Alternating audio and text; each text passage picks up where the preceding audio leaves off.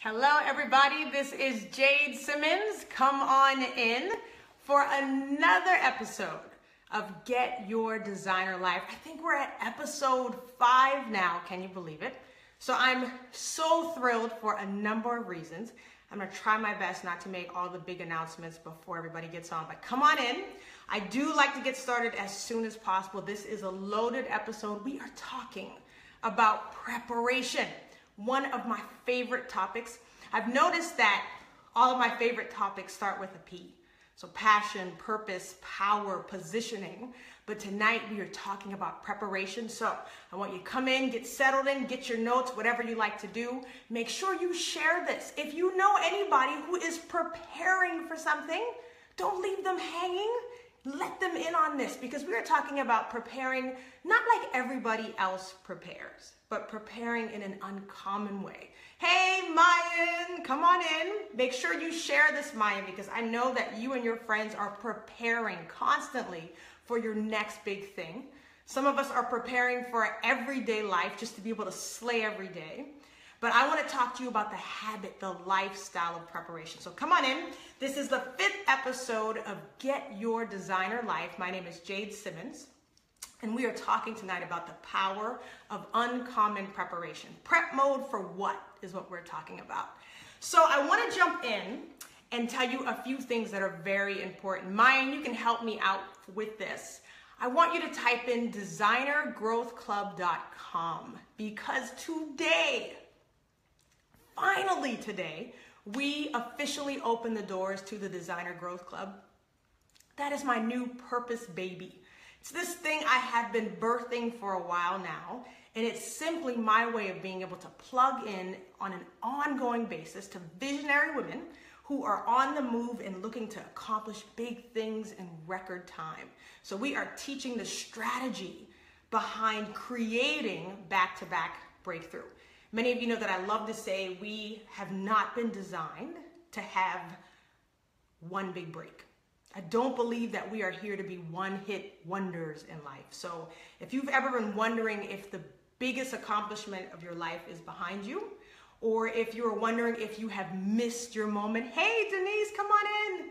If you are wondering if it's not your season, maybe it's not your time, let me just tell you right away, it is always your time. And you are always in season. You're like a perennial fruit, right? That never gets old, never gets moldy. Hey, Patches, come on in. Good to see you here. Who is this? Lanchi Lemon. Good evening. Good to have you on. We're talking about preparation. Hey, Tina, you guys are saying congrats to me. I want to say congrats to you. Designer Growth Club is about you. It is not about me. It is about plugging into visionary women who are ready to do big things, believe bigger, think bigger, behave bolder. So if you go visit it tonight, this is the full website. All the details you guys have been asking about are there. You'll find out how Designer Growth Club works. You'll find out how it's structured. But today is the day that we've officially opened the doors, and we begin the journey on October 1st. So you have got to sign up, breathe, believe, and buckle up before the 20th, because you'll see when you get on there, the subscription goes up. But tonight is not about pitching and plugging anything. You can go to the website and see everything you need to see. I believe that in this season, we don't have to sell stuff to you. You know what you need in your life. You know what's missing. You know what would set you on fire. So I believe when you run into that thing, you know. Nobody has to convince you or manipulate you. That's right. We are sisters. Patches is one of the new members of Designer Growth Club. Let me just tell you, I've been seeing the women who've been signing up, and one of the big desires of my hearts was that Designer Growth Club would be a diverse program, a diverse organization. And so to see already that the lineup is made of women from all walks of life, women from, oh my gosh, a variety of careers, and women who are all looking to do big things, but their big things and their breakthrough looks different. So if you want to be a part of that, check it out, designergrowthclub.com. We'll wait on you until October 1st when the journey starts. Speaking of starting the journey, we're going to start tonight's journey. If you haven't done so already, share. If you know someone who is preparing for anything, preparing to transition from career to calling, if they are preparing for a new job, preparing to launch something, they need to see this. Let me tell you what, you need to be preparing every day. So anybody you know who's still alive probably needs to see this episode. We're gonna jump right in. I'm so glad that you're proud, Patches. That's the right way you should be feeling. I'm proud and honored that you're a part of what we're doing. All right, we're talking about prep mode. Why are we talking about preparation? I believe that we as human beings are always preparing for level next. So if you say you want more, then you're gonna find you're supposed to always be preparing. Now, as a musician, hey Lawrence, another musician just joined. He understands what I mean when I say musicians get this. If we only prepared right before a concert, we would never be ready.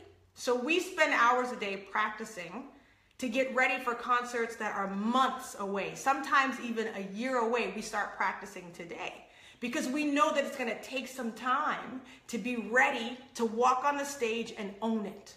So what we're talking about today is that if you're looking for any breakthrough in any area of your life, you must be prepared. So we're gonna talk about how to prepare when you don't even know what you're preparing for. And I promised that I would spill the beans about how I prepare, which I believe is very different. And it's one of the reasons I've seen uncommon success in my various career fields. So I'm gonna spill those beans because I believe in transparency. I don't think we should keep secrets for ourselves like that. If we figure out what success looks like, we should share it. So, hey, sweetie, my beloved husband just joined, and he always says that I never pay attention to him when he comes on Facebook Live. So I like to just take a little extra time on each of these episodes to just embarrass him a little bit by saying, I see you, baby. I see you. So he's on tonight. And even in the room with me, I'm very excited because my superstar cousin, Paisley, is also here. She might make a guest appearance because she knows a little bit of something about preparation. She's a big time producer for a big name news company right here in Houston. So preparation. Here's the big golden ticket, big nugget you need to take home. Every breakthrough, every last breakthrough must be preceded by preparation. So I have proof. I don't say anything to you without proof. I've usually lived it if I'm talking to you about it now. I can tell you that anytime there's been a big jump in career success for me, in personal success, personal breakthrough, I can look back and track it to an entire season of preparation that preceded it. Here's the thing though, there's two ways to see this. You can either be completely oblivious about the fact that you are being prepared for something, and then it just feels like you're going through hard times. Hey B, come on in. It just feels like you're in a season of self-pity, right? All these trials are coming my way, what's happening? Well, you're being prepared, you're being refined. But if you're oblivious to the fact that preparation always precedes breakthrough, you're gonna be thinking that whatever you're going through is a mistake, that you have no understanding of what's actually being done for you. You're gonna see everything is happening to you. Why is this happening to me? But if you get that you're being prepared, you understand it's happening for you. If you don't get this, what happens is you miss your moment. Remember I said earlier, some of you might be worried you're missing your moment. You miss the moment to be prepared for the big break. So that's one of the negative things that happens if you don't understand that we should be constantly preparing. Now, the flip side of that is you can be in agreement with the preparation. And then what happens is you start to take cues from your own desires. You'll go, you know what? If I am all of a sudden dreaming about big breakthrough in my business, if I am all of a sudden imagining my future soulmate, it must be on the horizon, which must mean I must need to prepare in a certain way to be ready to meet that moment. See, I believe that in our lives, we're being approached by various moments and opportunities on an ongoing basis. But I think for the most part, many of us don't see them coming, so we miss them. So what happens now is when you understand that preparation is a lifestyle, you start to pick up on the patterns of how you uniquely are designed to prepare. Thanks for sharing. Those of you who've been sharing, I've been saying, if you know anybody who's preparing for something big, don't let them miss out on this episode. So why do we need to constantly be preparing? Most of us think we just prepare right before we get ready for something. I say you have to constantly prepare because you're constantly asking for something. You're constantly asking for the next big break. You're constantly desiring something new. You can't have it both ways. You can't always want something new and then think you just sit back and wait on it to happen. You have to know that as soon as you have a want or a desire, you have to immediately begin preparing to receive and expect what you say you want. I am always astonished. I know some of you who are on here, hey Nicole, some of you who are on here are coaches, some of you are ministers, some of you are teachers. So you know there is a huge gap, I should say, between what people say they want and what they're willing to do to get what they want. Anybody know what I'm talking about? A huge gap, right? People will say, I want a flat stomach. I'm joking because my cousin's in the room. And we always talk about the 6-packs that we want. But it's funny, we'll have that conversation over some barbecue and some cake and ice cream. We're not serious. You see what I'm saying? When you're serious, your words and your actions start to line up with what you say you want and you prepare. Yes, Mayan, the future drops hints. The past provides really great clues as well. So usually, I really believe this. If you think about how your life has unfolded, you'll find certain patterns. Hey, Daryl, come on in. You'll find certain patterns of how you've always been being prepared. But can I tell you that most people will live and die without recognizing those patterns? So here's what happens is when you know you need to constantly prepare. If you're always asking for next, you have to constantly prepare for next. Next always requires new. Period, point blank. Next always requires new. Whatever you want next is going to require new mindset, bigger belief system, and a new mode of operation. Every single time. You cannot have something new and bigger and not take with you a new and bigger version of yourself. Hey, Paul, my father-in-law is watching tonight. He understands preparation. He knows what I'm talking about. You can't just say you want something and then not put in the steps to get where you want to go. And wherever you're going next is going to always require something new. So let's talk about what happens if you don't prepare. And I'm curious before we go on, are any of you in preparation for anything particular? My father-in-law is probably preparing to ride some bike marathon or something because that's what he does for fun. Do you know what I'm saying? Some of you are preparing for big speaking engagements. Some of you are preparing for big tests or hoping for big promotion. I'd be very curious to know exactly what you're preparing for so I can make sure I tailor some of my comments to what you're getting ready for. Let's jump into what happens if you don't prepare. Two main things happen, and they are both painful. The first one, hey Auntie Janice, the first one that happens if you don't prepare. If you do not prepare, you are not ready when the doors finally open. The doors you've been banging on and kicking down, they finally open, but you haven't been preparing. So what happens is you get through the doors. You get through them, but you're not your most ready self. You see what I'm saying? So the door opens, you get through, you think you've arrived, but truth is you didn't even prepare to be there. So the thing is, here's this big break that just flew open for you, but you weren't really prepared for the big break. And then what happens is you get through the door and you drop the ball, you fumble the big break. It's painful. This thing you've been saying you wanted forever, this thing you've been wanting. Right? So Lawrence, you're a musician. Patches, you're a musician. Your first album, both of you are getting ready to release new music projects. If you just said, I want to record a project, and then you book the studio 3 months down the road, and you don't practice until the day you go in the studio, guess what? You're not coming out with a good finished product. I will guarantee you. Before you get in the studio, you have to do months of practicing to even be ready to do quick takes and retakes. And Lawrence knows what that's like. You're going to be in there recording over and over and over. So you're going to need stamina. You're going to need focus. So that means that every day up until you get in the studio, you've got to prepare with stamina and focus. You've got to work on those things. So the worst thing you can have happen is you don't prepare and you still get the big break. You slip through the door and you're not ready for it. You fumble the moment. So here's what really, really sucks. The big break happens. It doesn't have the intended outcome. I'll keep it real here. I've had moments that I've waited for, wanted, and you know what it feels like when you sort of get it and you get through the door, but it doesn't quite turn out to be what you thought. And so you always are wondering, is this because I didn't prepare, or was it just not my time? Those things keep us up, right, at night. So what you want to do on the front end is make sure that when things don't turn out the way you want, it has nothing to do with how you did not prepare.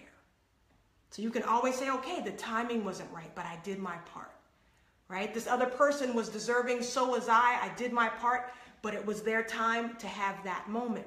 There's nothing worse than having to second guess if the reason things didn't work out is because you didn't prepare. When you don't prepare like that, that big break becomes a big disaster, right? And it shows the world that you're actually not ready for your close-up. And let me tell you, when you get a big break, and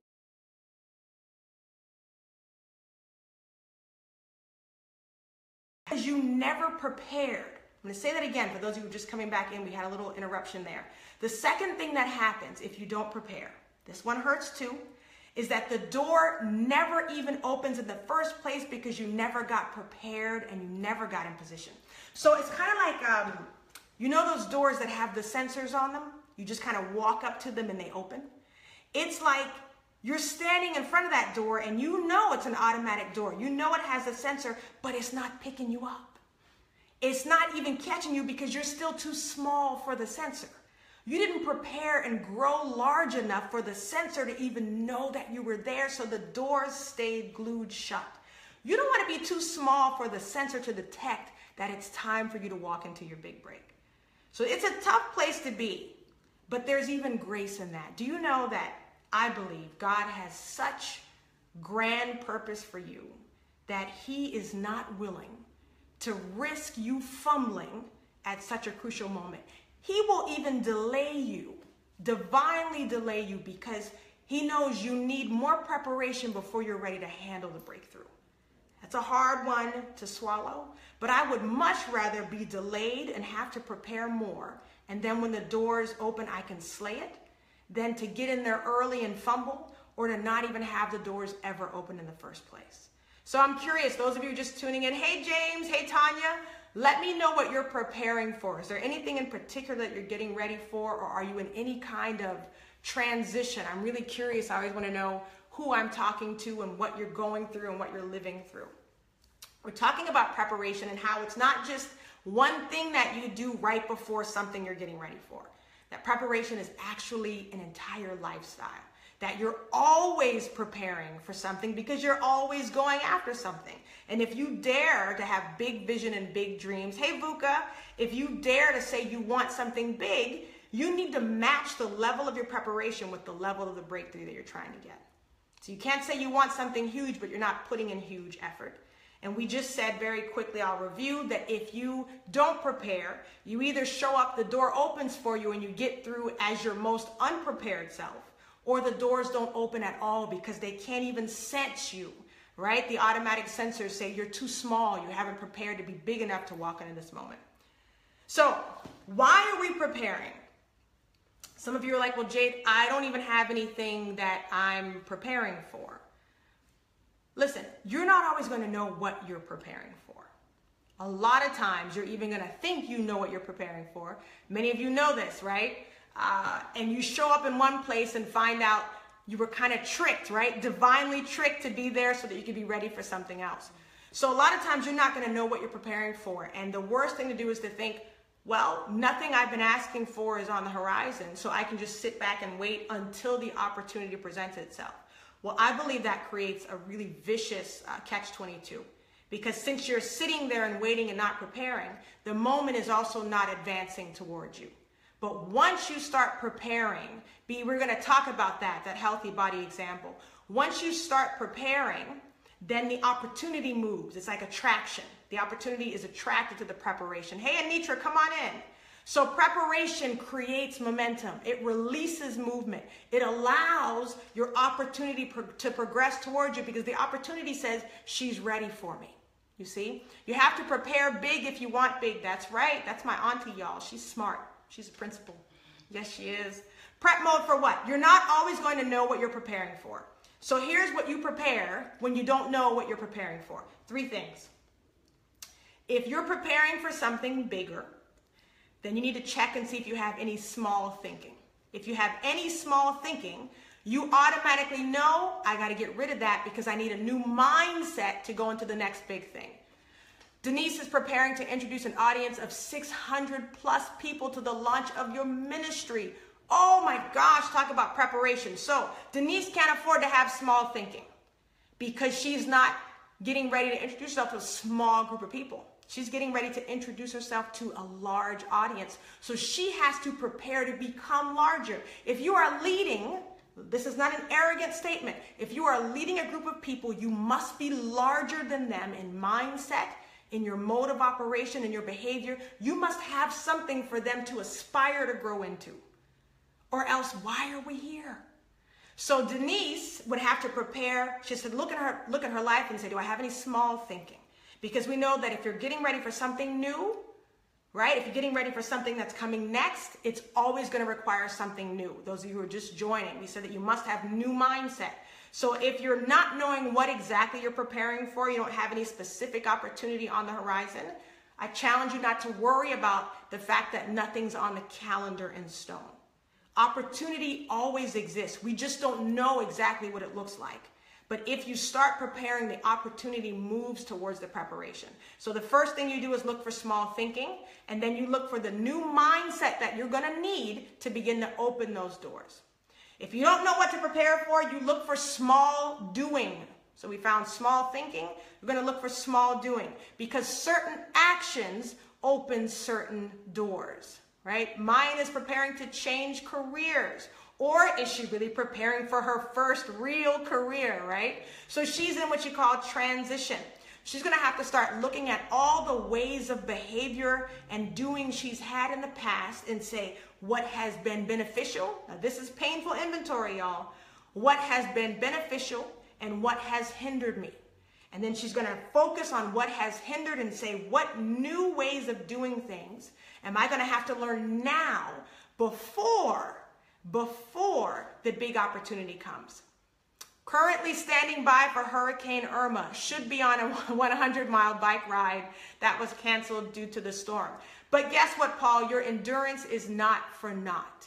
Because I can tell you from watching the survivors of Hurricane Harvey that when you are spared from Irma, like I know that you will be, we will need your endurance to help the people who have not been as lucky.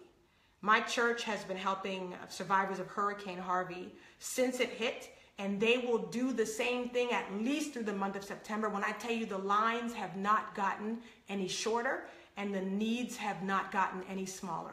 People's homes still need to be rebuilt. You know, these things kind of remind me of when someone has a death in their family, and we're very sympathetic when the person first dies. We're very comforting to the widow. We're very comforting to the people left behind for about 3 or 4 days, maybe a week, and then we get on back to our lives. But the truth is, those people are going to need help for a long time. They have to learn to live a whole new life. So your preparation has not been for naught. Those of you who think you're preparing for one thing and that opportunity disappears, do not lament the fact that you put in that work, because that preparation will pay off in another area that you weren't expecting. You're going to be able to run 100 miles for another reason, or ride 100 miles. Paul, just so you know, we found out today that there's a guy who's been helping with the hurricane recovery efforts. He's been riding his bike 30 miles each way every day to our church to help survivors. So get your bike ready.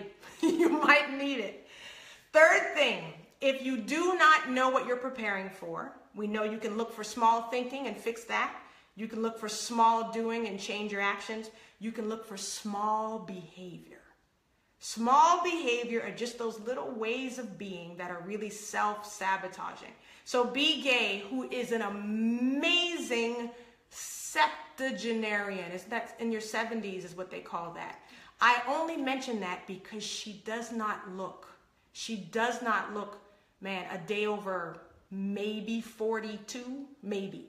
This lady looks incredible, body of an athlete, and she puts time into that because her health is important. So she doesn't mind telling you her age because nothing about her says that she has aged physically. Everything about her still has life in it because she has determined that's an area of focus. Hey, Stephen, come on in. That's an area of focus and constant preparation. She's lived a lifestyle. Let me tell you about good health. People will think that that stuff doesn't matter, and they'll try to make you think that people who focus so much on going to the gym or being healthy are vain. Let me tell you what, if you really want to be a high achieving mover and shaker, you're going to need endurance, you're going to need good health, and you're going to need to be able to have stamina that doesn't run out. You're going to need to know what it is and what your body means when it says you need to take a rest. And you're going to have to go longer than most people go. You're going to have to run faster, jump higher, all those things. So if you don't think your health is key to your next breakthrough, here's a test. I dare you for the next month to focus on one area of your health.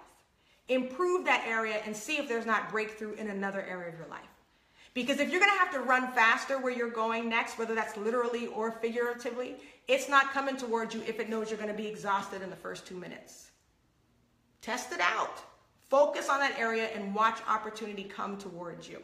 So what you're going to do when you don't know what you're preparing for is you're just going to analyze your current issues, frustrations, conflicts, and struggles. And in those, like Maya was saying, your future gives you hints. In them are hints at how you are already being refined. I'm going to give you an example. This is a good one. If you've been struggling with something like depression, you got to figure out what that's about. Is it chemical? Is it psychological? Is it nutritional? If you just say, well, it's just what I deal with, and you don't figure out what it is, you're going to constantly struggle with it without any solutions. And you're going to have to know where you are headed, because where you're going next, that depression, that sickness, whatever that condition you're dealing with, is probably going to be a liability for you even more so at the next level. So sometimes your breakthrough is being delayed because of issues you haven't investigated, you haven't dealt with for whatever reason. Talk about eating habits, right? What do they say about your eating habits will tell us how you really feel about yourself. Hey, Dana. Congratulations, Dana. You're in DGC. That's a Designer Growth Club member who just joined. Those of you who are tuning in right now, today we officially open the doors to Designer Growth Club. Check it out at designergrowthclub.com. That's all I'll say for now, except that it is an amazing program for visionary women looking to do things bigger and bolder. Go check it out. She says, hi. So what I was saying is how you eat, for instance, is going to tell me what you really think about yourself. It's going to tell opportunity if you're fit for the service that's ahead. It's going to tell you if you're ready and you have the stamina to be able to pursue. So those are areas you can prepare even when you don't know what you're preparing for. What if anybody out there in the middle of conflict, dealing with people-ish? I know Stephen has to deal with stuff at work sometimes. All of us have people issues at one point or another. You should examine your conflict. And then instead of saying, what is this person? What's wrong with this person? I dare you to ask, what do I need to learn about myself in the middle of this confrontation? Because you can't fix the person anyway, right? So I dare you to focus on yourself in whatever conflict and contention you're in, because I guarantee you, whatever you're dealing with at this level is a hint at the kind of conflict you'll need to be able to figure out at the next level. And then lastly, if you're wondering, what does all this have to do? Like all those other areas, eating, thinking, behavior. I just want to focus on breakthrough in my business. What does this have to do? Let me tell you what. You can't handle breakthrough in your business if you're struggling with issues you haven't dealt with. You can't handle breakthrough in your business if you're not healthy like you need to be. You can't handle breakthrough in your business if you're constantly being ruled over by toxic people, or if you're toxic yourself.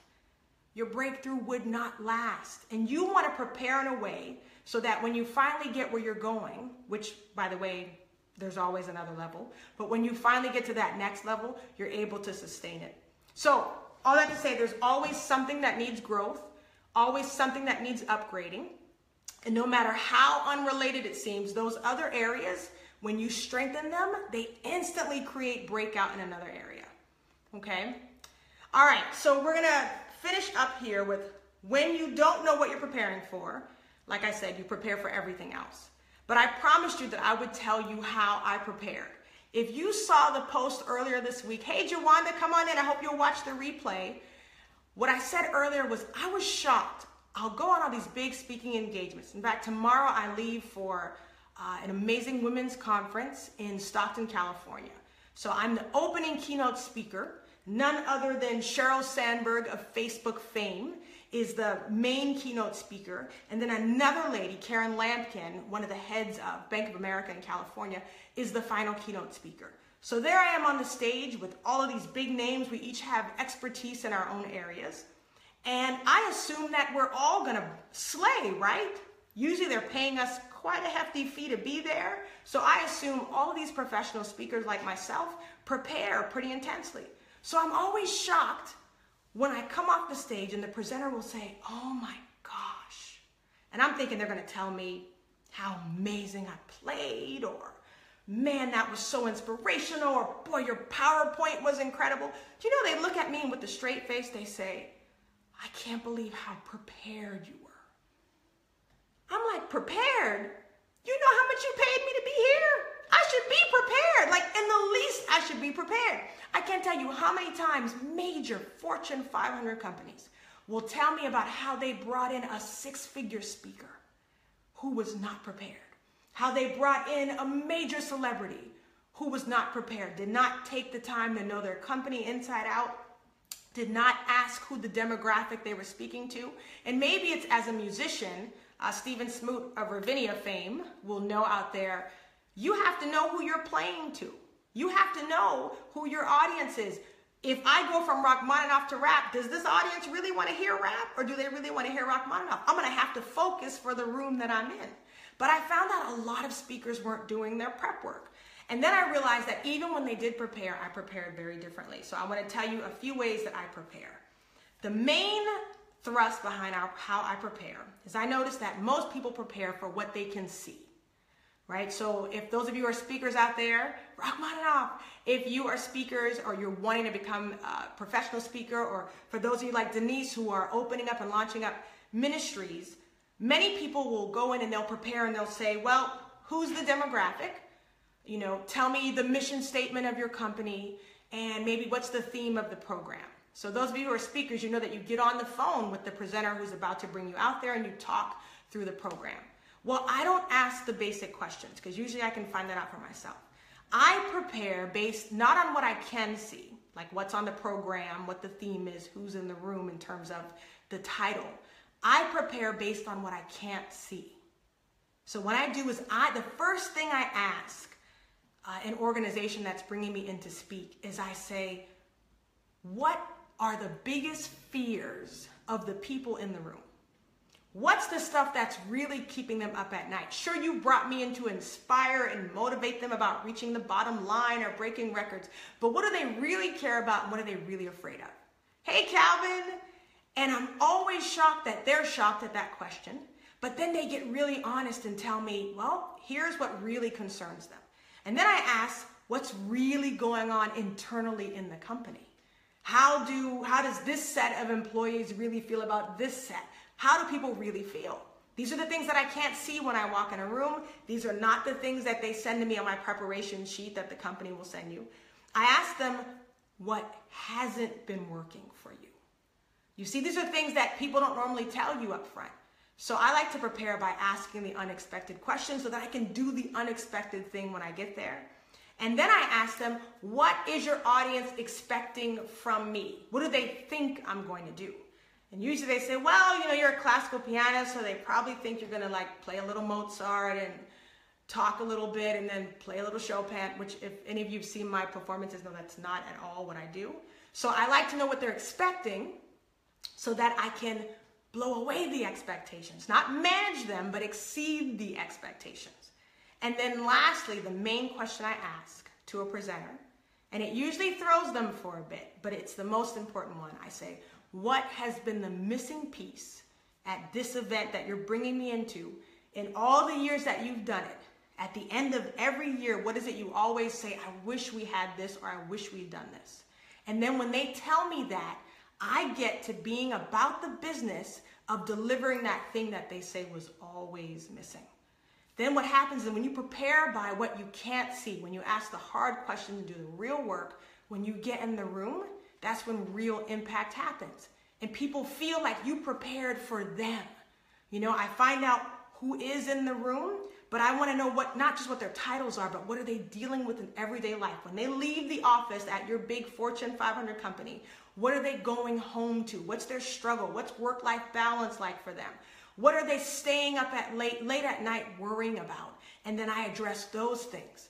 So then what happens is we have this moment, right, where the audience feels like, oh my gosh, she's talking to me. How does she know this about me?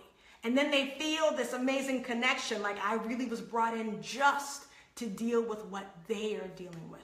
When you have that kind of connection, your preparation pays off in way more ways than you ever could have planned for or expected, because now you're reaching people on a heart level. You are touching them deeply and not just inspiring them for a moment, but making them rethink everything.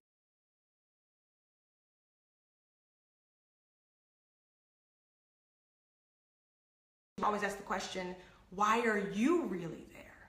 So when you prepare, you're wanting to know, what can't I see? And look for those things and figure out how to prepare for what you can't see. And then you want to find out, why are you really there? Anything you're preparing for, whatever you're getting ready for, don't just look at it as a job title. Don't just look at it as an amazing performance or an amazing ministry or speaking opportunity. Say, why am I really there for this moment in time right now? And why am I the only person that can deliver on this thing? When you get that, man, you just work backwards and you say, if I know I am designed to activate people, how do I prepare for activation? If I know that I am designed to empower people in a certain way, how do I prepare myself in order to be able to empower?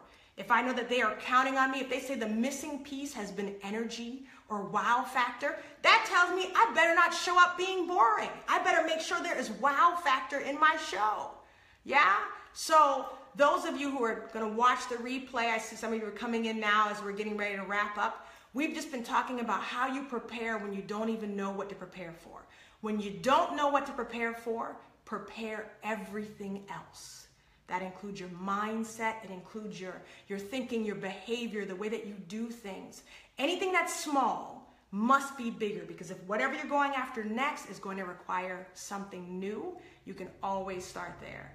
So those of you who just come on, you know this is an amazing day. We just opened up Designer Growth Club. That is a new one-of-a-kind club for visionary women. Sorry, guys. Sorry. But your wives and girlfriends and sisters can tell you how amazing it is, okay? So it's something we just opened up. It's a way to have ongoing connection between a community of visionary women who are looking to do things bigger and bolder. You're going to check it out at designergrowthclub.com. It's officially open. We get underway October 1st, but you want to make sure you join before then. So please check it out. Thank you, Gail Force, for calling this all.